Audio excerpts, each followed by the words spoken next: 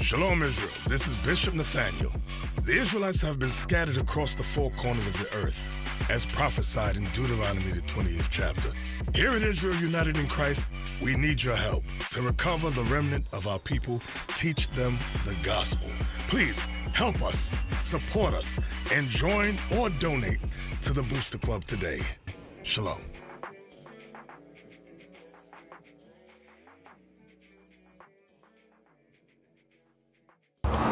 What is that talking about? Read it again. It's the book of Proverbs, chapter 7 and verse 1. My son. My son. He's referring to the children of Israel, your forefathers. Read on. Keep my word. He said, keep my words. Come on. And lay up my commandments. So he's saying, Elijah, that his word is his commandment. He's saying, keep it up in your heart. Read on. And lay up my commandments with thee. So how do you lay up commandments with you? Meaning, you've studied them, you've learned them, now you're applying. So whenever situations come, you remember his word, you keep and you're laying the commandments up with you. Watch what it's going to do for you. Read.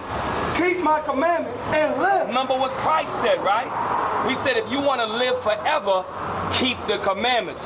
Baruch in the Apocrypha, which is the Bible, said, this is the book of the commandments of God and the law that liveth, endureth forever. Read 2 again. Verse 2. Keep my commandments and live. You want to live, don't you, Elijah?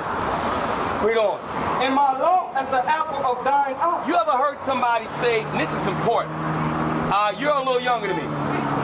When I was younger, there used to be a term they used to say, man, that's my boy right there. That boy, the apple of my eye. You ever heard that before? What does that mean if I say, yo, my son is the apple of my eye? What does that mean? An apple symbolizes fruit, right? An apple is symbolic for being precious, right? So if you're the apple of my eye, that means you're my favorite.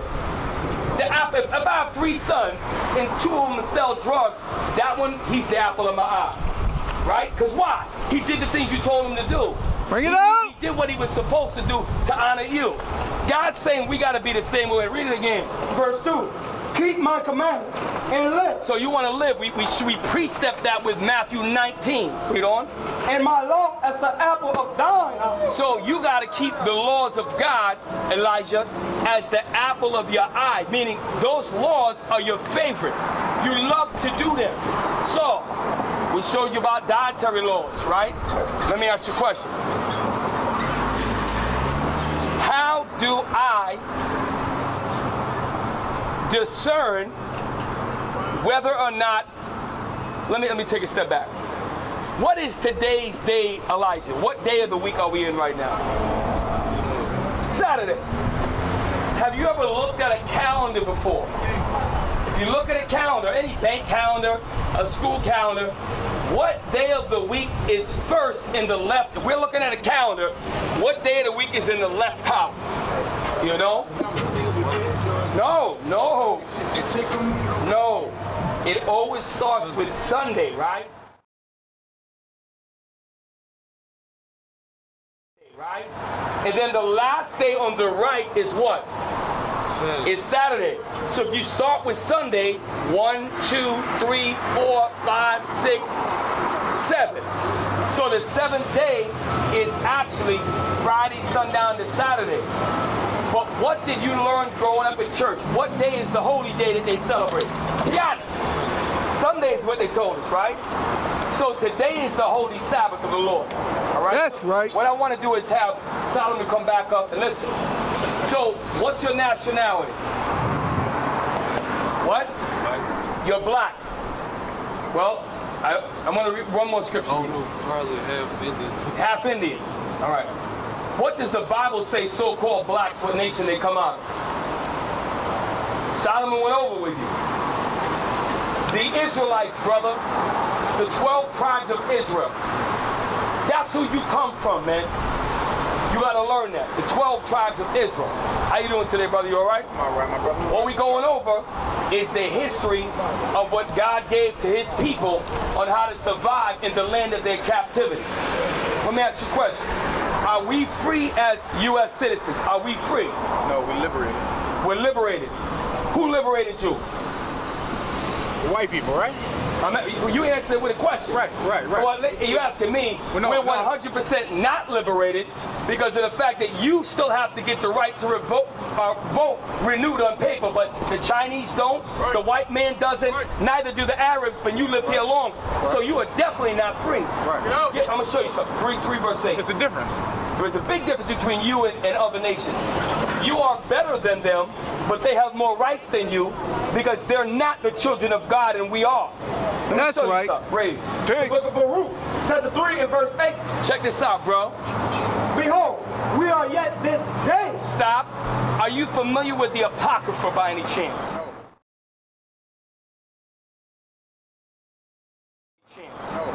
Let me explain what happened. The Apocrypha is books that were taken out of the Holy Bible back in the 1700s. The first Bible was the King James Bible, which later was translated, had 3 major sections. One called the Old Testament, the other called the Apocrypha, which means hidden books, and the other called the New Testament. You with me? What our enemies did in slavery right before, well actually when we was coming to America, they took the Apocrypha out of the Bible mainstream. But you can still buy the Apocrypha in most Bibles. Okay, many Bibles. Read. Verse 8. Behold, we are yet this day in our captivity. Let me ask you a question. When did black people get the right to sit at the front of the bus? Not sure. You're not sure? Not sure. Now, it was actually in the mid-60s. Okay. 1965, it was called the Civil Rights Voting Act. Bring it out. Before that time, 50 years ago, 54 years ago, you had to sit at the back of the bus, him too. Don't just think because he's light, he got a pass. Bring it out. A nigga just like you and me. Right. And I don't mean it to be disrespectful. Watch this, read it again. Verse 8. Behold, we are yet this day in our captivity. We are yet this day in our captivity. You want to know why we don't run this place? And I say that for you to learn. If you take out money, right now, anything, a quarter or $1 or $5 bill, can I see a brother that look like him on the money? Do I see a brother that look like you on the money? So are we ruling a society? Yeah. Well, we are? No. You said we rule in a society. Yeah, very good. We're ruled in a society. And what do the people look like on that money that you have in my pocket? They don't look like us. They look like the people that put us in what? In the chains. In chains. So now, you on point. Read, come on. Where thou hast scattered. So watch this. Because we didn't listen to God. What's your name? Christian. Because we didn't listen to God, Christian, and Elijah, he used our enemies to scatter us into different lands. Right. Watch this, read on. For a reproach. And now, what happens when black people, regardless of your education, regardless of much money, start moving in white areas? How are we looked upon, generally speaking? Generally speaking. What do they say about us? They look down on us. They look down on us? Some of them say 3, 4 of them moving and we're moving out. Some of them say there goes the neighborhood. Some of them will try to be phony with you. Bring it up. Welcome you in, but at the same time, they'll never let you drink their best wine. They'll never let you in when they have family over. Why would it say again? Read it again. Verse 8. Behold, we are yet this day in our captivity. And that's Elijah and Christian. We are the Israelites, and we are in the land of our captivity. Right. Watch this, read. Where thou hast scattered us. And God is the one that did that to us. Because if you go in the ghetto right now, right? New Orleans is a ghetto, right? Right. Okay. Are Arabs killing black people in the ghetto? No. Are Caucasians, sometimes they do, pops. Do Caucasians kill? And my point is, who kills black people in the ghetto? Black people. other black people, right? So watch what it's saying. For a reproach and a curse. For a reproach and a curse. Read on. And to be subject to payments. That's what I'm talking about. We're subject to payments. When you read in the Old Covenant, when about King Solomon, King David, other nations paid taxes to the Israelites. That's right. Now, let you not pay your taxes. See what happened to you. And do those taxes go and directly benefit black people in America? You know why that's not true? When a so-called black president named Barack Obama came into power, what did he change for blacks in America? Bring it out. You can name more than one thing you're on. The only thing he gave us is doggone SafeLink cell phones. You know what he gave us? He gave us gay marriage. And all that filth and garbage that God sets against the Most High. Right. Now read on. Now watch this. I got a question for you, Christian. How did your ancestors, because you're not black, you're really a brown, he's a lighter brown, he's a medium brown, but we're the Israelites. How did your ancestors come to get to this place here called the Americas? Came on a boat. You sure about that? That's what I heard. That's what you heard? That's what I heard. Well, you heard about it. Told.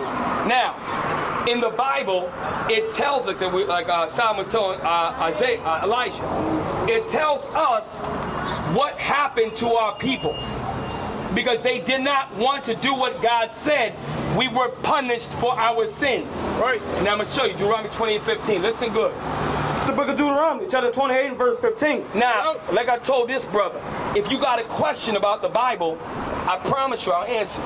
Anything you ever wanted to know, I'll answer for you. Read. But it shall come to pass, if thou wilt not hearken unto the voice of the Lord thy God. Now we're going to stop right here. In the book of Deuteronomy, which was part of the first 5 books of the Bible, do you know who wrote the first 5 books of the Bible? Moses wrote them. Now, do you know what Moses looked like? Have you ever seen the movie The 10 Commandments? What are you, like 22 years old? How? Oh my gosh. Look. In the movie The 10 Commandments by Cecil DeMille, the image that they paint Moses as was a Caucasian. That's how they represent him to the world. Now I'm going to show you that that's not true. I'm going to show you according to the Bible that Moses had a color. Literally, and not figuratively, literally. Give me Exodus 4. I'm going to show you 2 examples of Moses. Exodus 2:16, let's start with that. Get to the part. So now, Moses, before he became a leader of the Israelites, what land was he in? He's in the land of Egypt. He's in the land of Egypt. I'm going to show you something. Exodus 2. Let me see. Okay, no problem. Start at 16. The book of Exodus, chapter 2 and verse 16. What I'm not going to do is be like a Christian pastor and rush through something. I'm going to make sure you understand what Moses looked like before I move and tell you what Moses said. Is that fair? Read. Now the priest, 16. now the priest of Midian had 7 daughters. That's right for Exodus 4. We're not going in here. Read it again. Now the priest of Midian had 7 daughters. This was a priest of Midian that had 7 daughters.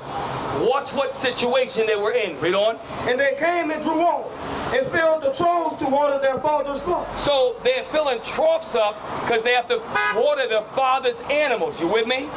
So this is the scenario. Moses is stepping on the scene. They're used to going, the daughters of the priest of Midian, getting water to water their father's, thank you. Read on. Verse 17. And the shepherds came and drove them away. So, but there were shepherds, which were men. They came and said, get out of here. We're going to get our water first because we're shepherds and you just the daughters of a priest.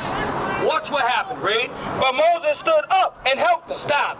So what did Moses do here to these young ladies? What did he do? Read it again. But Moses stood up and helped them. What did Moses do? He helped them, yes. But watch this, read on. And helped them and watered their flock. So he helped them to get the water so they can give drinks to the animals, right? You might say, why am I explaining? Read on.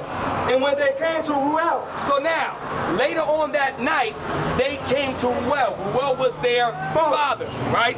When they came to him, they were reporting how someone tried to bully them and get them out the way, but somebody came and stepped in, right? Read on. he said, how is it that ye are come so soon today? He said normally, because normally they was getting pushed out the way every day. He said, how come today you back with my flock and they watered already? Read it again. Verse 18, and when they came to Ruel, their father, he said, how is it that you are come so soon today? You're back so early, daughters. Normally it takes you a lot longer. Read on. And they said, an Egyptian. Wait a minute, read again. And they said, an Egyptian. Now, read it right. And they said, an Egyptian. But Moses was not an Egyptian. What color are the ancient Egyptians? Bring it out. Bro, What? bro. You sure they're not white? The ancient Egyptians are what? They're black. They're black.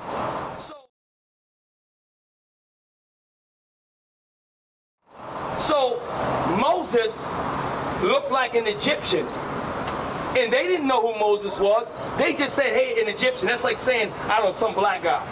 So we know that Moses is black. Now, here's some further proof. Exodus 4. You ever heard of leprosy before? What is leprosy? It's a skin disease, right? Yes, it is. Now, I'm going to show you that Moses, this is one of the miracles that Moses did. Remember when he had the cane and he turned into a snake? And then the Pharaoh turned his magicians turned their cane into a snake? Remember, Moses did certain miracles. One of the miracles that they did not put in the movie because they knew it was blow their spot up. Bring it out. This right here, read. It's the book of Exodus, chapter 4, and verse 6. And the Lord said furthermore to him, put now thy hand into thy bosom. Now, go to verse 1. Verse 1. Moses we're talking about. Because a lot of Negroes in the streets say that ain't talking about Moses. This is talking, read it again. Verse 1. And Moses answered and said. Who is answering now? Who is it? It's Moses, right? What did the daughters of Midian confuse him for? What race of people? Egyptian. What color are the Egyptians? Black. Now keep that in mind. Read. But behold, they will not believe me, nor hearken unto my voice. Because the people are like, look, Moses, like, the people are not going to believe me, God. Read on. For they will say, the Lord had not appeared unto thee. Because Moses was not confident in himself at the time. He said, Father, if you send me to them, they're not going to believe what you tell me. So this is what we're talking about Moses here. Now jump to the part where we initially started.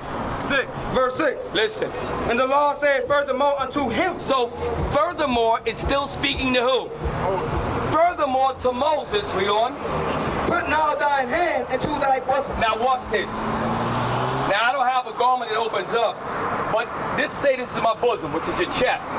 So if I put my hand in my bosom, right? Come on. And he put his hand into his bosom. So he puts his hand right here, look here, right? And when he took it out, So he took it out. behold, his hand was leprous as snow. What color is snow? Bring it out. What? White. So Moses' hand, when he took it out, like you said, it's a skin disease, it turns almost white, like very, very. Put now thine hand into thy bosom. Put thine hand into thy bosom again. Very. I'm talking about, you ever seen an albino before? Yeah. He got a nose that's wider than yours, Right. but whiter than a white boy. Right. Because that's a skin disease, right? it out. It's leprosy. Right. Watch this. So Moses took his hand out, and it was leprous as what color? Snow. Right on. Verse 7. And he said, put thy hand into thy bosom again. This is still Moses. He said, listen, put it back in your doggone bosom again. And he put his hand into his bosom again. Put it back in his bosom again. And plucked it out of his bosom. Then he put it back out. You with me? And behold, it was turned again as his other flesh. So my question to you is, what color was his other flesh? Black. That's exactly correct. We used to scream black power while Heron was pushed. But at the end of the day, nothing's in vain. IUIC has been given a vision. The tents of Judah has risen. Many has attempted the mission, Minor murmuring, omitting, and missing the mark. Just reading that he had the flame of fire in his eyes gave us the spark. We on Paul's mission. We out on the road, purple and gold. From Mexico, Cuba, Haiti, Ghana, Sierra Leone. 144,000 boots banging, concrete crackling. These are our men repented at heart. The scriptures is proof. IUIC, we deliver the truth.